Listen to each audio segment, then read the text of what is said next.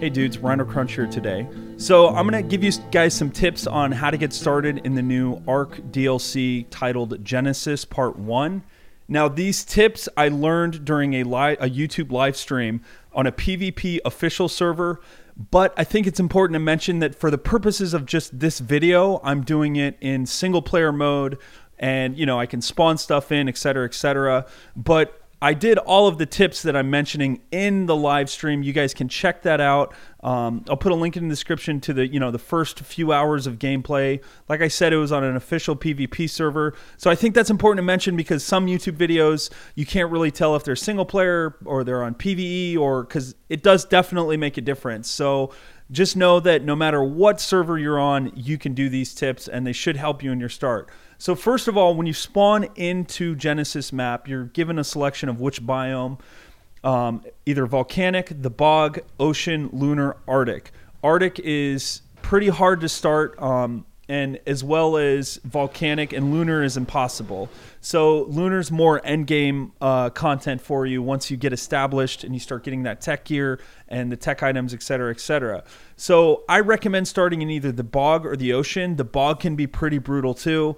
Ocean, whether or not you decide to actually live on the ocean with a raft or the newly added platforms that they added these platforms that you can build a structure basically on the ocean, float around, which is kind of cool.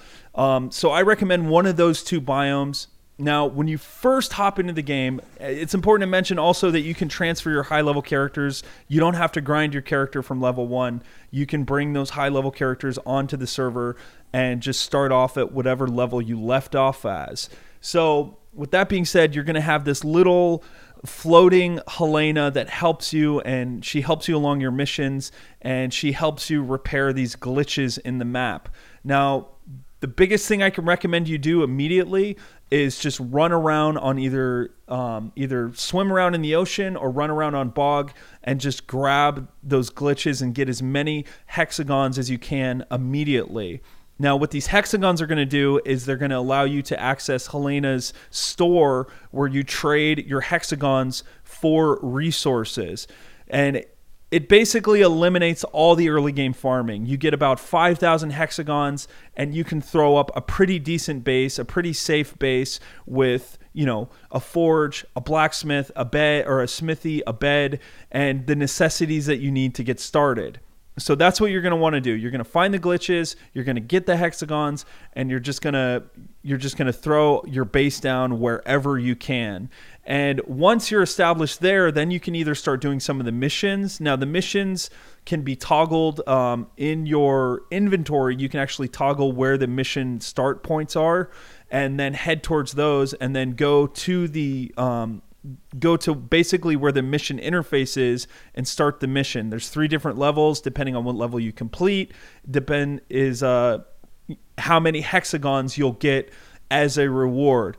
It's important to mention that you can also transfer off of the server here. So some people who are struggling to get off of the server, they just want to come back later when they have a higher level character. What they can do is they can toggle a mission in their inventory, find the closest mission access point, go to that mission access point, and get off the server. So the biggest tip I can give you, though, is just don't waste your time farming. Don't waste your time getting anything. Just go get glitches and then find a spot you like and just throw a base down through the Helena interface. Now, once you've thrown your base down in your biome of choice, now things really starting to open up. You can start taming mounts in the biome, or you can just simply teleport to other biomes. Helena has this thing where you talk to her and she will transfer you to any biome with all of your gear. And this is kind of cool. I like this because it's balanced, because there's this huge bright dome that goes over you. It's not like people can just combat log. It's pretty easy to spot if you get into a PvP fight and then someone tries to get away by teleporting out. So from there, I think it's important to mention that every biome has gear-specific items that are required, right? So, like I said, the Arctic's really cold. The ocean, you're going to want scuba gear. And the lunar is just impossible to survive in. There's just is at least early game. Maybe once you start to get some of the better gear later on, maybe then you can, think about living there. So these tips should help you guys get your feet on the ground in Genesis. I found some green gems on the bog. I'm still looking for blue gems. If you know where blue gems are, post in the comments, because I know that climbing picks work. So if you're coming from Aberration, the DLC, the Ark DLC, you'll be able to use climbing picks.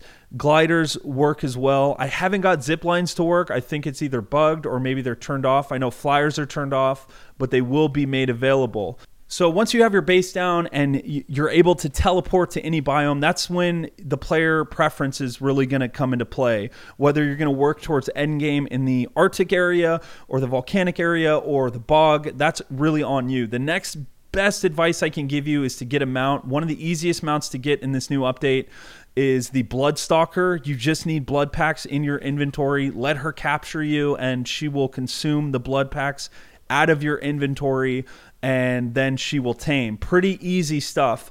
I think it's also important to mention that there's still a lot unknown about this DLC. The maps are a lot bigger than I thought, whether it's really high or whether it's really low. They go down for, the caves. All this stuff that they've added is pretty crazy, man. So hopefully this stuff has helped you. If it has, make sure to like the video. Also, I live stream Ark a few days a week here on YouTube. So if you're subscribed to the channel, make sure the notifications are on. And good luck in Genesis, dudes. I'll see you in the next episode. Peace and God bless.